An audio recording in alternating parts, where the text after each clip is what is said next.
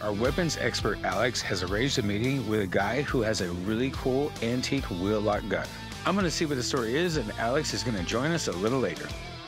I'm assuming you're Craig? Yes. Corey, how you doing? Hey, it's nice to meet you. So this is it, huh? This is it. So this is the wheel lock. I'll tell you right now, I have never seen one this nice before. Got to be at least, what, 400 years old? Yes. What do you know about it? Where'd you get it? It's a good question. I'm a collector, but this is my oldest piece by far, and I inherited it. And it was handed through the generations to me. What are you trying to get out of it? I'm looking for 50K.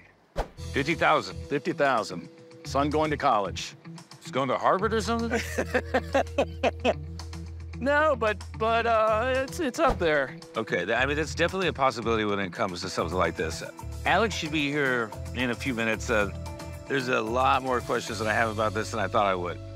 There he is, right, right in the nick of time. You must be Craig. I am. Nice to meet you. Nice to meet you. Thank you for coming.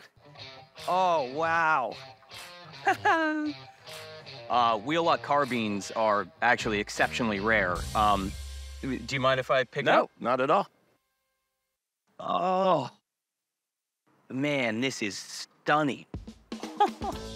Is that bone inside there? Yeah, so all of this would be staghorn. I'm just getting excited from it. This is a wheel lock. It's typically a German-made firearm dating from about the 1600s, early 1600s, maybe late 1500s. The wheel lock came after the matchlock in firearms history, but before the flintlock.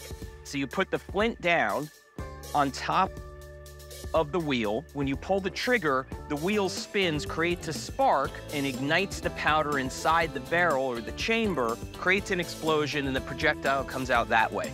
I've never seen anything like it before, but he's asking $50,000. Wheel locks have sold for that much. Do you think it would actually fire? I would have to do a little bit of testing on it, but based on looking at it, yeah, it should actually function. So where do we go from here, basically? Well, Greg, if you're open to firing it, what I suggest is that we go to the range and we'll give it a shot and see how it goes. I am okay with that. I'm nervous. Very nervous, but yes, let's do it. Okay, great. So I'm gonna do a little research and I'll let you know when we're ready. Appreciate it. All right. And don't worry, it'll be fine. Okay. I won't fire it if it's not fine. All right.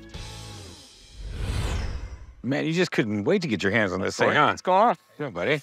Yeah, this is special. I love this wheel lock. So did you have some time to research this? I did, and I have some pretty good news.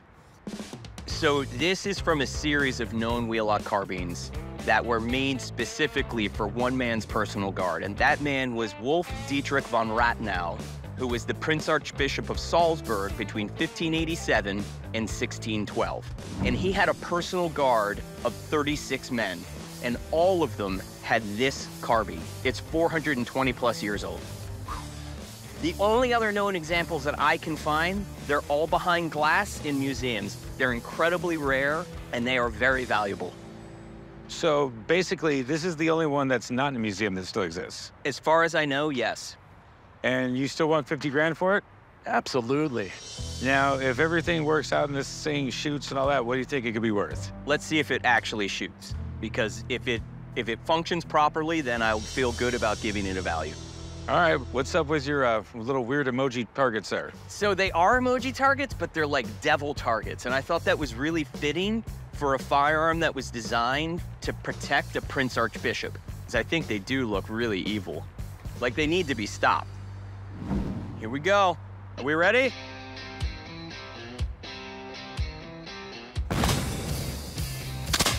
Nice! 420 years old! Your reaction, I think, was better than the gun actually firing.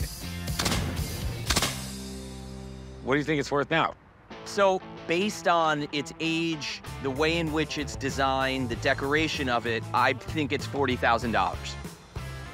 All right, man. Well, I'll tell you what, I'll give you a call and let you know if I end up picking it up. Thank you so much. Thank you for letting me do it. I loved it. Thank you. Good luck. Thank you. So I've been doing this a long time, man, and you got one of the coolest guns that has ever came into the pawn shop or anything like that. What You know I can't pay you 40 for it. I got to make some money. What are you thinking? Would you go 35? Not as easily as I could do 30. Okay. I would go 32.5. Meet you in the middle. You know what? I'm not gonna lose it over that. We'll do 32.5. All right, we got a deal. I'll tell you what. I'll wire you the money. I'm gonna go find Alex and package this up. Okay? Sweet.